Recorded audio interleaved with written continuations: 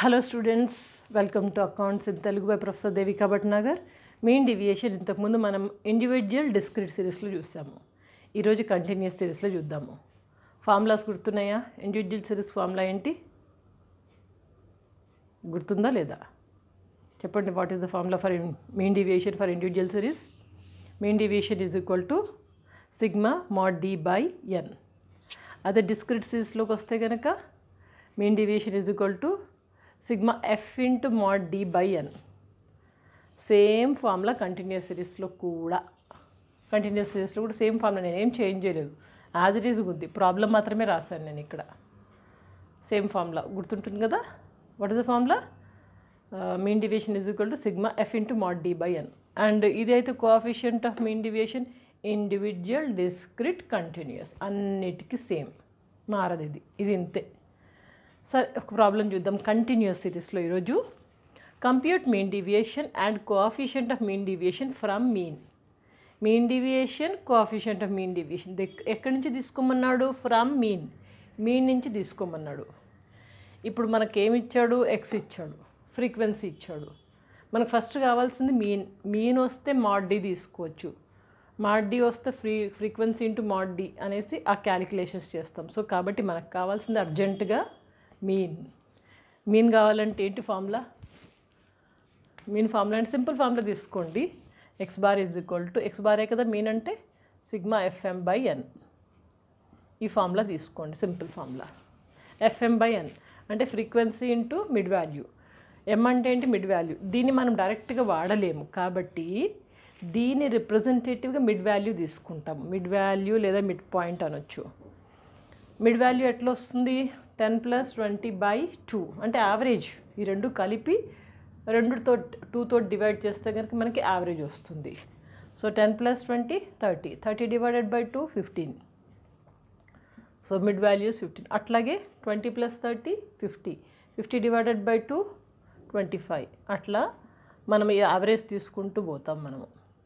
35, 45, 55, 65, 75, 85 mid value వచ్చేసింది. మనకేం కావాలి? Frequency into mid value. ఇంకొక కాలం వేసాను, FM, frequency into mid value. ఈ రెండు మల్టిప్లై చేద్దాం. క్యాలిక్యులేటర్ యూజ్ చేద్దామా? ఈ రెండు మల్టిప్లై చేయాలి. 8 × 15, 8 × 15. ఎం ప్లస్ అని కొట్టేస్తే మనకు డైరెక్ట్గా వచ్చేస్తుంది. 8 × 15 120. తర్వాత 25 × 10 అంటే 250. 250 తర్వాత 15 × 35 525. Next 25 × 45 1125. Next 20 × 55 1100. Next 1865 1170. Next 9 and 75 675. 5 and 85 425. ఈ టోటల్ కావాలి కదా మనకి. ఇప్పుడు టోటల్ చేస్తే 5390 వస్తుంది.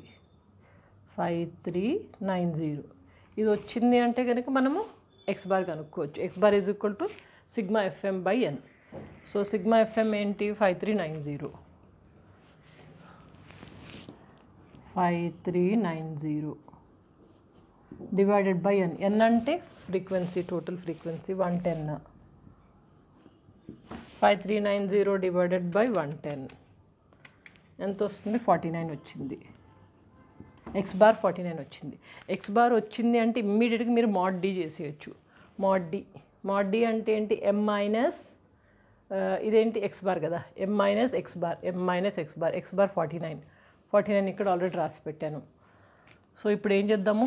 ఎం మైనస్ ఎక్స్ బార్ 15 - 49,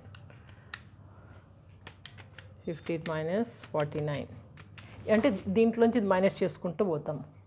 -34 and 55, 25 - 49, -24 అంటే -14 అండ్ సారీ మైనస్ ఉండదు కదా మనకి మోడ్ అన్నాం కాబట్టి మైనస్ ఉండదు. అండ్ నెక్స్ట్ 45 - 49 4, అలాగే 55 - 49 6 అంటే 16 26 36. సో మోడ్ డి రాసాం. తర్వాత ఫ్రీక్వెన్సీ ఇంటూ మోడ్ డి ఇక్కడ ఆల్రెడీ రాశాను. ఫ్రీక్వెన్సీ ఇంటూ మోడ్ డి ఈ క్యాలిక్యులేషన్ కూడా చేసేద్దాం. 8 × 34 272. నెక్స్ట్ 10 ఇంటూ ఇంతే కదా frequency into mode D. 10 × 24 240.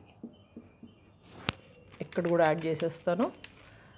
Next 15 14 15 × 14 210. Next 25 × 4 అంటే 100 కదా. తర్వాత 20 × 6 అంటే 120. నెక్స్ట్ 18 × 16 288. నెక్స్ట్ 26 × 9 234. 5 × 36 180. ఇప్పుడు దీని టోటల్ చూద్దాం. m ప్లస్ అని నొక్కేస్తే మనకు మొత్తం వచ్చేస్తుంది 1644 వచ్చేసింది కదా. ఇంకేంటి మనము ఫార్ములాలో వేసేయడమే. Mean deviation is equal to formula మనకు తెలుసు sigma f into mode D. f into mode D అంటే ఇదే కదా 1644. మీరు రాయాలి ఫార్ములా, అక్కడ ఉందని నేను రాయట్లేదు. ముందు ఫార్ములా రాసి తర్వాత ఇదేయండి. 1644 డివైడెడ్ బై n. n అంటే ఫ్రీక్వెన్సీ టోటల్ 110.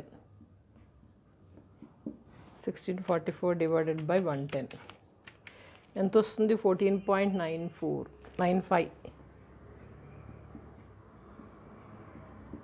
ఇది వచ్చిందంటే next coefficient of mean deviation. Coefficient of mean deviation formula ఏంటి? మీన్ డీవియేషన్ బై మీన్ కదా. మీన్ డీవియేషన్ మనకు ఆల్రెడీ వచ్చింది 14.95. అక్కడ ఫార్ములా ఉంది కాబట్టి రాయట్లేదు. Divided by mean. మీన్ ఎంత? 49. 14.95 divided by 49 which comes to 0.305. ఇంతే, సింపుల్. ఒకసారి మళ్ళీ ఎక్స్ప్లెయిన్ చేయనా? ఏం లేదండి, మీన్ డీవియేషన్ అడిగాడు అంటే మనం ముందు ఫార్ములా గుర్తుపెట్టుకోండి. ఏంటి ఫార్ములా ఏంటి? ఇండివిజువల్ అయితే కనుక సిగ్మా మోడ్ డి బై ఎన్. అదే డిస్క్రీట్ కంటిన్యూస్లో అయితే కనుక sigma F into mode D by ఎన్. ఇక కోఎఫిషియంట్ అయితే మీకు చెప్పాను అన్నిటికీ ఒకటే ఫార్ములా. ఇప్పుడు కంటిన్యూస్ సిరీస్లో ఏమైంది? మనని మీన్ నుంచి కనుక్కోమన్నాడు. ఇచ్చింది ఈ రెండు డాటా. మీన్ కనుక్కోవాలి. మీన్కి ఫార్ములా ఏంటి? ఎప్పుడైనా ఫార్ములా గుర్తుపెట్టుకోండి. దాని ప్రకారం మీకు కాలమ్స్ ఏం చేయాలో వచ్చేస్తాయి. ఫార్ములా ఏంటి? సిగ్మా ఎఫ్ఎం బై ఎన్ కదా, రాసేసాము. ఎఫ్ఎం బై ఎన్ అంటే ఎఫ్ఎం ఎట్లా వస్తుంది? ఫస్ట్ మిడ్ వాల్యూ కనుక్కోవాలి కాబట్టి మిడ్ వాల్యూ కనుక్కున్నాము. తర్వాత ఎఫ్ఎం కనుక్కున్నాము. ఎఫ్ఎం బై ఎన్ అంటే మనకి ఇది ఎక్స్ బార్ అంటే అర్థమెటిక్ మీన్ వచ్చింది. అర్థమెటిక్ మీన్ రాగానే ఫస్ట్ మీరు చేయాల్సింది మోడ్ డి. మోడ్ డి అంటే ఎం minus X bar. M minus X bar. X bar is 49 అంటే 15 - 49 34. 25 - 49 24 లైక్ అట్లా వచ్చేసింది. మోడ్ డి వచ్చిందంటే ఇమ్మీడియట్గా మీరు చేయాల్సింది ఎఫ్ ఇంటూ మోడ్ డి అంటే ఎఫ్ ఇంటూ మోడ్ డి. 8 × 34 ఇట్లా, 10 × 24 ఇట్లా. ఈ టోటల్ తీసుకోండి, ఫార్ములాలు వేసేయండి, అంతే సింపుల్. ఆమె క్లియర్? ఓకే, ఇక్కడ దాకా ప్రాబ్లమ్స్ అర్థమైతే మీన్ డీవియేషన్ అయితే అయిపోయింది ఈరోజు క్లాస్కి. మీ టెక్స్ట్ బుక్ తీసుకొని ఇంకా కొంచెం ప్రాబ్లమ్స్ ఎక్కువ వర్కౌట్ చేయండి. ఇండివిజువల్, డిస్క్రీట్, కంటిన్యూస్ ప్రాబ్లమ్స్ కొన్ని వర్కౌట్ చేసి చూడండి. సో మీకు కాన్ఫిడెన్స్ కూడా పెరుగుతుంది. ఇదే కాదు, స్టాటిస్టిక్స్ కాకుండా చాలా సబ్జెక్ట్స్ నేను ఆల్రెడీ దేవికాస్ కామర్స్ అండ్ మేనేజ్మెంట్ అకాడమీలో కవర్ చేశాను. ఎందుకంటే అది లాంగ్ ఎగో అంటే అరౌండ్ 2017లో ఎప్పుడో పెట్టాను ఆ ఛానల్.